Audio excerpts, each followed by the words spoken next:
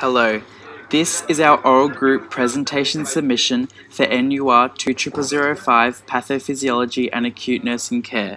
We are Cohort 1, Endocrine 2. Our topic is Addison's disease by Harrison Ashby, Millie Otomsky, Priscilla Katsaronis, and Alex Willis. Lola Hart is a 57-year-old Caucasian woman who was recently admitted to the Swinburne Hospital after being referred by her regular general practitioner and has been diagnosed with Addison's disease.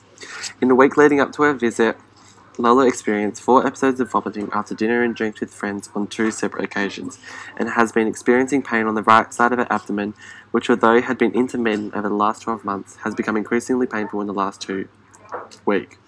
2 days before visiting her GP, Lola then began to suffer from flu-like symptoms, which included a headache, dizziness, appetite loss, and joint pain.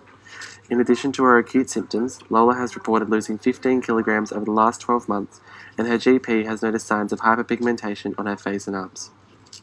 Upon further investigation, the GP found that Lola was tachycardic with a heart rate of 115 beats per minute and was also demonstrating signs of postural hypertension, with it being 105/70 when sitting and dropping to 96/60 when standing. All her other vital signs were within normal ranges. Her GP noted that in the back of his mind, and with how Lola is presenting, she may be suffering from an adrenal insufficiency. With this idea in mind, he recommended, alongside his referral to the hospital, that Lola undertake an ACTH stimulation test and to draw bloods while she is there to help discover if there is an adrenal insufficiency and to rule out any other possible conditions. The results showed that her ACTH levels were elevated at 170 picomoles a litre, and her blood showed that she was hyponatremic at 128 millimoles, but her potassium was within normal range at 3.9 millimoles. Lola disclosed to her doctor that she is currently taking 5 milligrams of warfarin daily to reduce the risk of myocardial infarction, as 3 years ago she had a mini stroke after walking a dog in the park. Lola also had a large melanoma lump removed from her lower left thigh 2 years ago after a previous doctor recommended it be removed. She was also diagnosed with autoimmune hypothyroidism in 2007 and takes levothyroxine 200 micrograms a day. Lola is 170 centimeters tall and weighs 67 kilograms. She lives in her own home in Melbourne with her husband Greg and their 2 dogs, Max and Buddy. She has 3 children whom all currently live out of home, however they all visit their parents' home at least once a week for Wednesday dinners.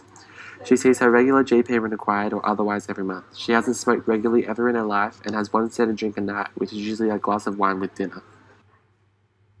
Addison's disease is the most prevalent cause of primary adrenal insufficiency in the developed world. It is a rare and often misdiagnosed autoimmune disease that is characterized by inadequate production of the steroid hormones aldosterone and cortisol by the adrenal glands. Therefore, before we start looking at the pathophysiology of Addison's, it's important to have a clear understanding of the role our adrenal glands play in the function of our body. The adrenal glands are small triangular-shaped glands found in the upper portion on each of the body's kidneys. They are essentially made up of 2 separate parts, the adrenal cortex and adrenal medulla, both of which have their own independent function. The adrenal medulla, which is located at the center of the glands, secretes catecholamines. You may know these catecholamines better as hormones such as adrenaline, noradrenaline, and dopamine. These hormones are responsible for the physiological characteristics for what we know as our fight or flight response, and they help our body to respond to stresses. The adrenal cortex is split into 3 different parts, the zona glomerulosa, the zona fasciculata, and the zona reticularis, and this secretes steroid hormones.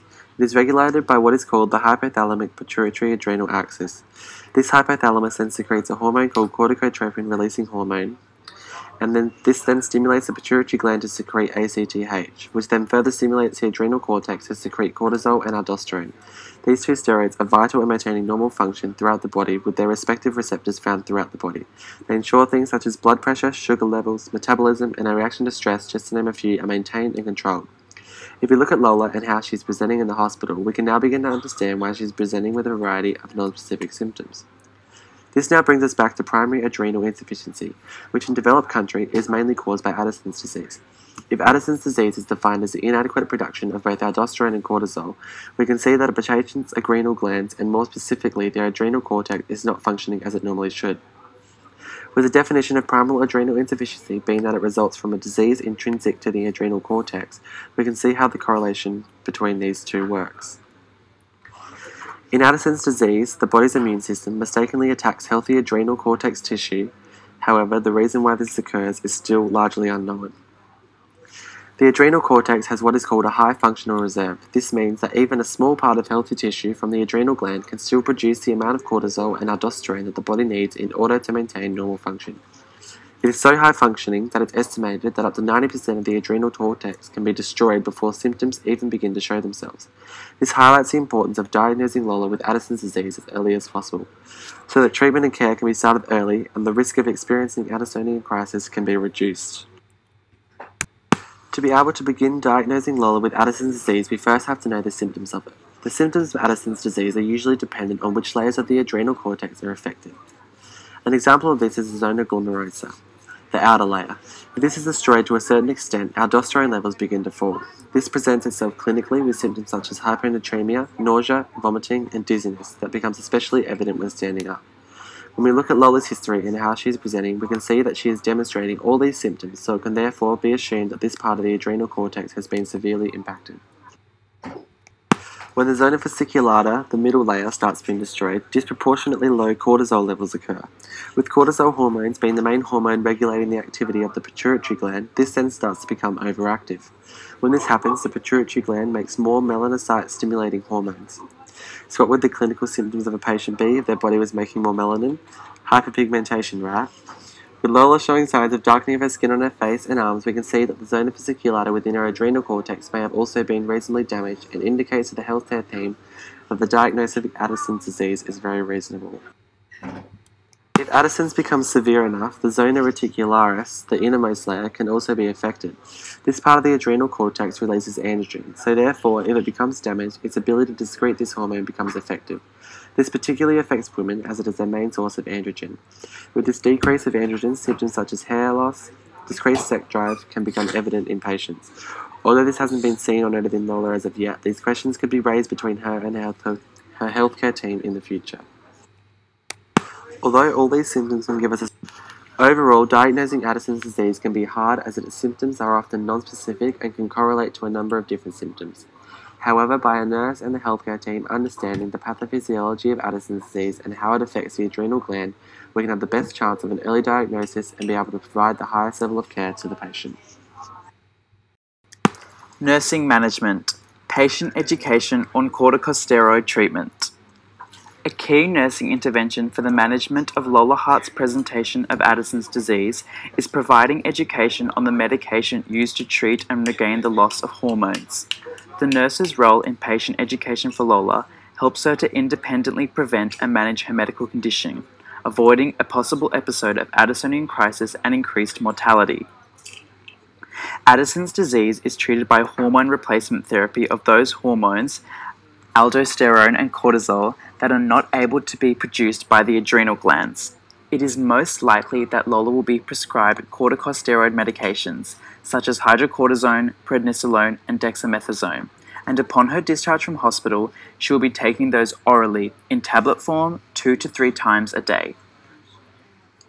It is important for the nurses to explain to Lola the reasons for the prescribed corticosteroids, and following her diagnosis of Addison's disease, the nurse will emphasize how Lola will need to maintain her corticosteroid medication treatment for the rest of her life. The name, dosage, and action of the prescribed medication will be taught to Lola. An explanation and expectation of the common side effects of such medications include weight gain, swelling around the face and eyes, insomnia, bruising, gastric distress, gastric bleeding, and petechiae. These will be taught to Lola. The nurse will advise Lola to take her medication with meals to avoid gastric irritation and at the time of day they are prescribed, for example, in the morning with breakfast. The nurse will suggest to Lola that she weigh herself at the same time every day, and if her weight changes by 2 or more kilograms, then inform a healthcare professional of hers, such as a GP. The nurse will emphasize to Lola the critical importance of taking her medication as indicated every day. Such non-compliance causes life-threatening complications, i.e. Addisonian crisis. If Lola is unable to take her medication for 24 hours or more, then she should inform her healthcare provider. The nurse should explain that during periods of persistent physical or emotional stress, these include illness and temperature extremes, Lola should be in contact with her healthcare provider to discuss a change in her medication dosage in order to combat such stresses. The nurse will inform Lola of preventative measures in order to avoid getting ill. These include avoiding being in environments where the surrounding people are ill and environments where the temperature may drastically change from very hot to very cold or vice versa. The nurse will teach Lola to recognize signs of being undermedicated. These include weakness, fatigue, and dizziness. The nurse will then emphasize the need to report such signs of underdosing to her healthcare provider. The nurse will teach Lola to avoid dizziness by moving and standing slowly. The nurse will also educate Lola to carry with her a variation of a medical alert necklace, bracelet, tag, or card, so that healthcare professionals are informed of her diagnosis, especially if she experiences an emergency episode in public. Nursing management, promoting home and community-based care. Many patients are able to return to work after their hospital admissions. However, others may still be suffering significantly from adrenal insufficiency. A referral for community nursing can be provided if extra support is necessary. A community nurse will be able to monitor Lola's recovery, management of hormone therapy, and evaluate stress levels in the home environment. The nurse could encourage her husband Greg and her 3 children to participate in a family meeting to ensure they are educated verbally and with written instructions on the exact medication dosages, dietary requirements, and how to manage Lola's symptoms when she is unwell. For example, to increase salt intake when she is experiencing stress or illness. The Hart family will be provided with corticosteroid single-use injections for emergency situations. The nurse will be able to provide education on how and when to use these. The family will also need to understand the signs and symptoms of excess or too little hormone replacement. This will include weight loss, postural hypertension, dizziness, and lightheadedness. These are all common signs of too little hormone replacement. Excess hormone replacement symptoms are edema or weight gain. It is important to make sure all family members are involved and aware of the risk factors and educated to best support their family member suffering from Addison's disease. Upon Lola's return home after hospital admission, she may need some extra support services in place. Community social workers serve as a member of the interprofessional team to improve the well-being of individuals in the community. They can undertake assessments and provide necessary referrals for clients. In Lola's case, the social worker could provide counselling for her transition into managing her newly diagnosed Addison's disease. For many individuals, dealing with a chronic illness is one of the most difficult things they will go through, and this may be the case for Lola. Therefore, social workers are able to ease this difficult process. These things include hospital discharge plans, providing referrals for necessary services, and to support groups.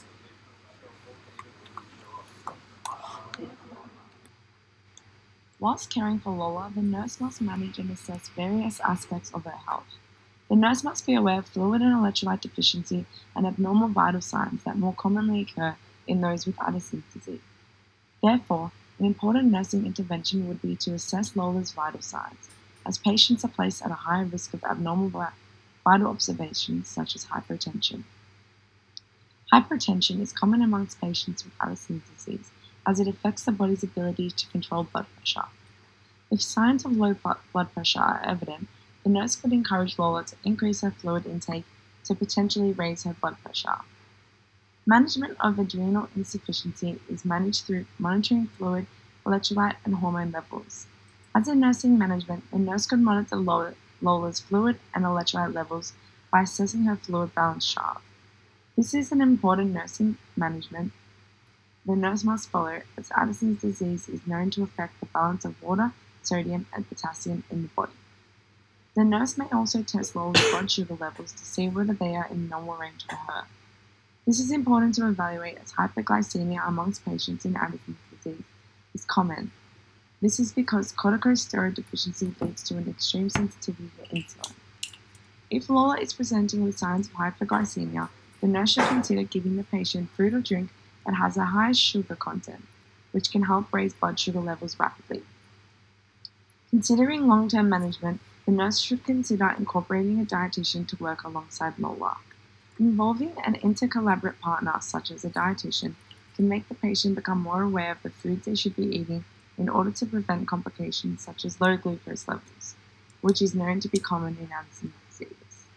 When a patient is hypoglycemic, it prevents the body from manufacturing carbohydrates, which are needed for cellular function as well as protein, for fighting infections properly and controlling inflammation. With this in mind, a dietitian can help to create a meal plan that ensures the patient is consuming adequate nutrients to maintain glucose levels and help to prevent further hormone deficiencies. Potential complication: medication non-compliance. Patient non-compliance with corticosteroid therapy to treat Addison's disease is a potential complication in Lola's management of her diagnosis. Hormone replacement therapy is an everyday regimen, indicated to be taken at certain times in a day that mimic when one's body would naturally produce aldosterone and cortisol. It can hopefully be presumed that Lola will effectively apply the nursing education on corticosteroid therapy in her day-to-day life. However, because it will continue to span the rest of her lifetime, it is possible she may intentionally or not become non-compliant. Over time, Lola may doubt the effectiveness and daily needs of consuming her prescribed corticosteroids. Her perceptions of the treatment's adverse effects may deter her. If Lola begins to administer the medication to herself at an incorrect time to what is prescribed, then it may negatively impact her appetite and energy levels, leading to weight gain and fatigue. Depending on the specifics of the education provided to Lola about her treatment, she may perceive it as insufficient and not reassured on the positive effects of it. It is critical that the patient education provided by the nurse to Lola impacts the way in which she effectively complies with her hormone replacement therapy as prescribed for the rest of her life. Lola's needs to be assured and alleviated by her healthcare providers about any concerns she may have, as this will impact her continual adherence. The adverse effects of non-compliance outweigh those of compliance. Potential complications: Addisonian crisis. It is important that Lola understands the potential risks associated with Addison's disease. Adrenal crisis is a sign of disease progression. It is usually triggered by an infection, exposure to cold, overexertion, or even decrease in salt intake.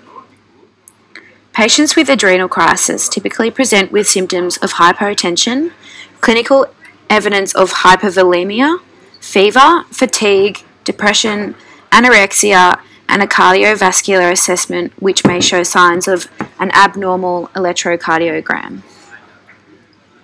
In addition, the patient may complain of abdominal pain, nausea, and vomiting.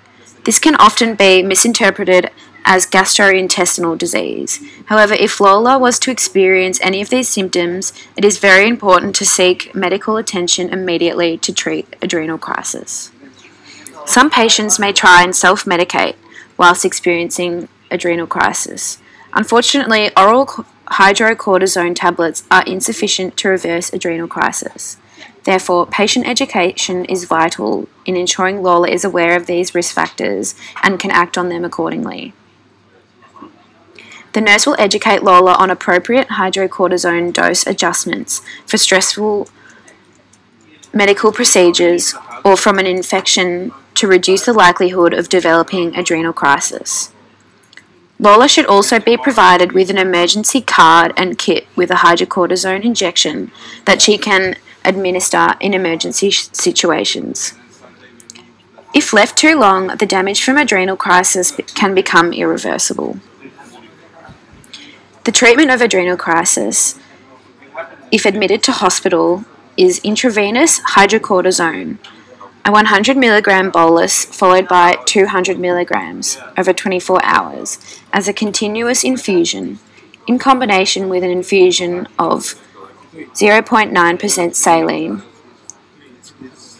It is imperative that Lola understands the risk of developing adrenal crisis and does not feel ashamed to call for emergency help if she feels it is necessary. It is important for Lola to be aware of potential cardiovascular manifestations that can occur alongside poor management of Addison's disease. Adrenal insufficiency leading to cardiac abnormalities can occur due to reduced plasma volume and electrolyte disturbances. As a result, cardiac arrest can likely arise either from metabolic derangements, such as hyperkalemia, or from severe hypervolemia, causing cardiovascular collapse. Other common cardiovascular complications of Addison's disease include hypotension, syncope, and arrhythmias. To prevent severe problems such as having a stroke or heart attack, it is important for Lola to ensure her fluid and electrolyte levels are maintained within normal range. As recorded by the general practitioner, Lola presented with a tachycardic heart rate of 115 beats per minute. Excess pressure being placed on the heart can cause greater and further cardiac complications. Lola also has a known history of having a mini stroke. Therefore, it is important for her to manage her adrenal insufficiency and be aware of signs and symptoms to receive assistance rapidly. Managing cardiac risk factors associated with adrenal insufficiency is imperative in preventing severe manifestations such as cardiac arrest and strokes from occurring.